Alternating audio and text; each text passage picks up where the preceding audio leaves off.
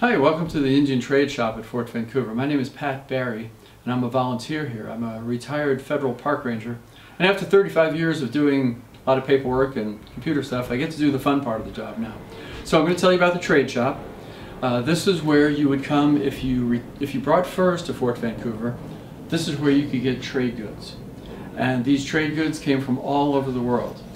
For example, if you look over here, we had wool blankets from England. You could trade for these Hudson's Bay blankets. And in case you don't know, they're marked by points. So the points tell you the size of the blanket. So for example, a 2-point blanket, which is worth about 7/8 of a beaver, is smaller than a 3-point blanket, which would be worth about 2 beavers. You could also get 4-point blankets. You could get linen from Ireland, silk from China, cotton from both India and Europe. You could get ready-made European clothing, things like tobacco, thimbles, beads, buttons, soap for those infrequent baths. You could get spode china from England. You could get all kinds of things. So we have pretty much what's on display here is what you could have gotten in 1845. Now, how do we know? So the reason we know what was here is because we have written records and we have archaeological evidence. So a written record, for example, we have a ledger over here. If I did a transaction as a clerk for the Hudson's Bay Company, I would take my quill pen and dip it in some ink and record the transaction. I traded a blanket for fur or whatever. So we have written records. We also had archaeological evidence, and let me tell you a fun story. You see, we have beads on strings here, but the beads were actually sold in bulk. And I would go back here and scoop some beads into my little container here and weigh it on the scale. And when we agree to a price, I would transfer them from my container into somebody's container, and I might accidentally drop a few beads on the floor. And apparently the boards were not as tight together back then as they are now, so some beads fell through the cracks.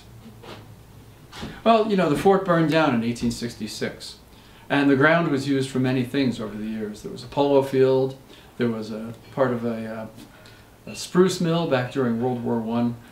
But when it was time to make this into a reconstructed fort, in time for the American bicentennial, archaeologists went to work digging in the ground. And when they dug here, they not only found beads, they found beads in straight rows where they had fallen through the cracks. So that's another way we know what was here. This is a National Historic Site, but it's also an archaeological site. We have PhDs in archaeology working here. And they work today in cooperation with university groups. So the university needs some research project, let's say from Washington State University or Portland State University. They'll come here and their project will be supervised by a PhD in archaeology who works here for the National Park Service. So the Park Service, which always needs the money, gets free labor, and the university, which always needs projects, can come here and do a real archaeological dig. Now, when they did their research on the beads, they found that most of the beads came from the part of the world around Italy. They're glass beads, they're very popular trade items. So we have all the trade items that they could make here. Now, it's kind of funny because we could make things like an axe here, but we couldn't make the file. The file had to come from a factory in England. And we couldn't make things like spode, which is a British pottery. So it's kind of a fun story. I ask people today, if you order something, how long does it take to get to your home? And they say, 2 days. But back in those days, they had to wait 2 years. Because when the trade ship arrived, which was about once a year, they would load 60,000 furs. The ship would go down the coast. Couldn't go through the Panama Canal, of course, because it wasn't built until 1912. Went around the tip of South America, all the way over to England. That trip took 6 to 9 months. Then they would unload 60,000 furs and load up trade goods and maybe some food supplies that could not be grown here. The ship would come back around, maybe stop in what they call the Sandwich Islands, we call Hawaii today, and then come back to here. So you're looking at 2 years rather than 2 months. So it was a long journey, and of course life was different, and it's not that long ago. We're only talking about 170 years ago, roughly. That's, I guess my great-great-grandfather would have been alive back then. And of course the world was different. We're in the wilderness. This is really the only European outpost around here. So one big obstacle they had to overcome was, how do we communicate? So working for the Hudson's Bay Company as a clerk, I would speak English. But the people who walked through the front door might speak Hawaiian, they might speak French, they might speak a tribal language. So they communicated using a tribal language, or a kind of a hybrid language called Chinook jargon, or Chinook Wawa. It was their trade language. So you could get the point across, I want to trade this. You might say hoi hoi for trade.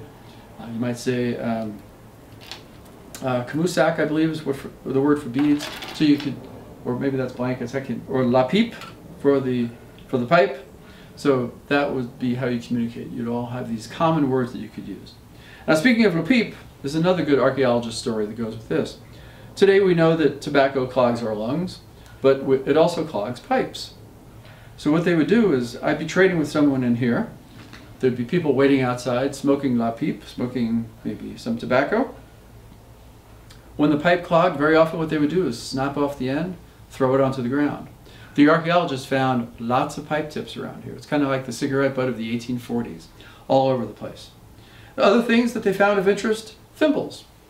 Everybody who sews knows about thimbles, but many of the thimbles that they found here had holes cut in them. And the idea is maybe people wore them as decoration, around their neck, on their costumes or something like that. So looking good was important, just like it is today. Over here we have a garment made of a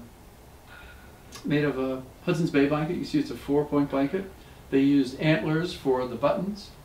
And we're here in the Pacific Northwest, so it has a hoodie. This is called a capote. That's the name given to these. So lots of things, maybe look familiar, but of course life was very different. No electricity, of course. They had to use candles to light the way at night. They used fire starting kits using flint and steel. And I'm terrible at this, but I'll try it. You take a piece of steel, something flammable, you make a spark like that, and you start your fire. And on a sunny day, you could use the magnifying glass in the lid to maybe start a fire that way. So they were very resourceful. Of course, you depended on fire because there was no electricity, at least not for another 50 years or so, if you were wealthy. Right? So life was different. So that kind of gives you an idea of some of the things that were traded here. Pretty much whatever you needed, and if you didn't have what you needed here, you could get something here and maybe go up to Celilo Falls and trade for some obsidian, or go out to the coast and trade for some dentalia shells, or whatever it is you were looking for. You could get something here at least and go trade. So that was really the way the economy worked. And the British just kind of came into an existing tribal trading system and made it work. So that's how it worked. And of course, things changed dramatically when the American soldiers got here, but that's another story. So thanks very much.